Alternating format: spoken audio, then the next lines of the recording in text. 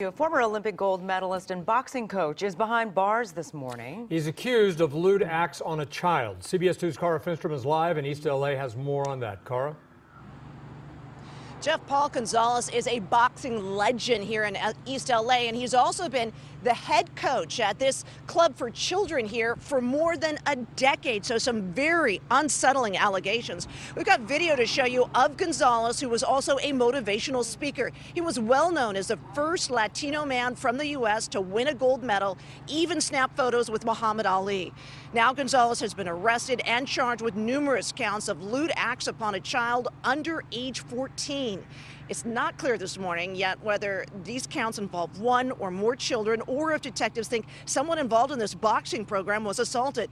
The 53-year-old father trained both boys and girls. His fellow coach says he never noticed anything suspicious about him.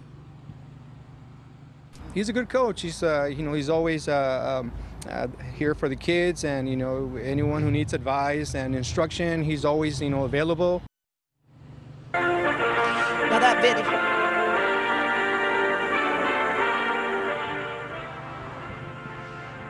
That video there shows Gonzales right after winning the gold back in 1984. Sheriff detectives say because of his role as a highly esteemed mentor and trainer, they fear there may have been other children in the past who were also sexually assaulted, and they're asking anyone with information about any other possible assaults to come forward. Jeff, Sharon, we can tell you that the Sheriff's Department does plan to hold a news conference later on this morning. We'll have that for you.